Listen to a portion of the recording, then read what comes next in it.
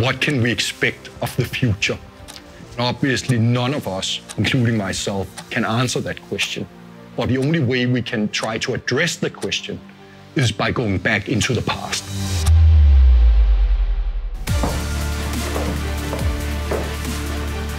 If you take things like diseases, where are they coming from? Why do we carry those diseases?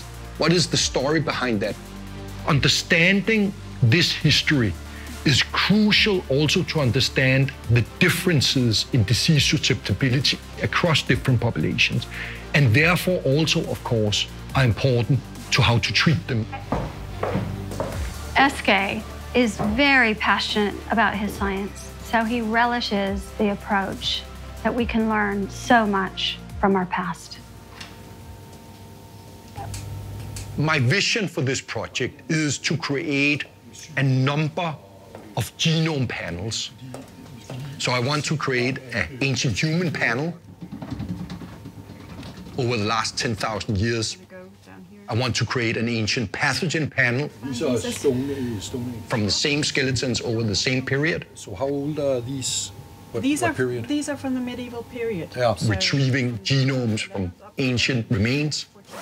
It's a direct glimpse, it's a snapshot into the past.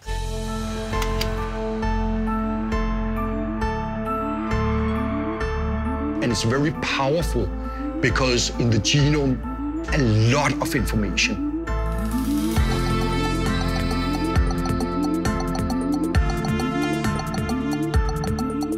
I think it will be a major resource for the scientific community that are interested in everything from environmental changes, pathogen evolution, human evolution, the interactions between these different things.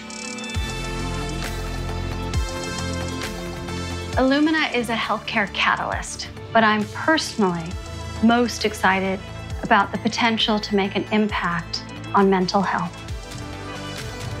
One of the reasons why we're focusing on mental health, it's really a huge problem in the modern Western society. The number of lives we can touch is staggering.